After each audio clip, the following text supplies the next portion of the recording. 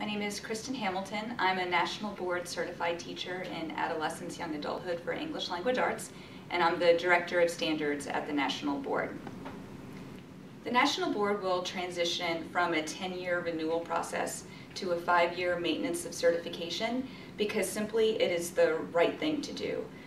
Teachers know that you have to update your practice and your assessments as new knowledge accumulates.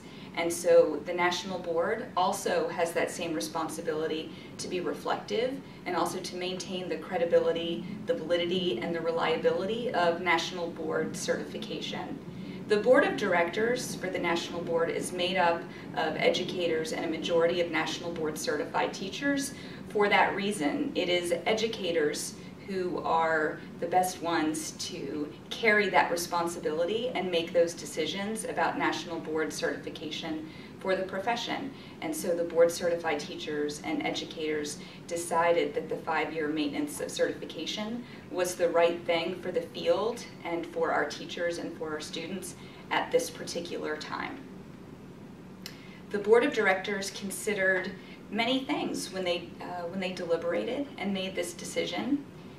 They looked at the landscape for state licensure, and nearly 40 states require teachers to maintain their licenses every 5 years. 2021 is when the first NBCTs under the revised certification will reach the 5-year mark of their certificates. And finally, one of the major considerations is simply that the rapid pace of change in education means that as National Board Certified Teachers, we owe it to ourselves, we owe it to our colleagues, we owe it to our students, and we owe it to the public to be current in our practice and to regularly demonstrate evidence that we meet the standards that we met when we first certified.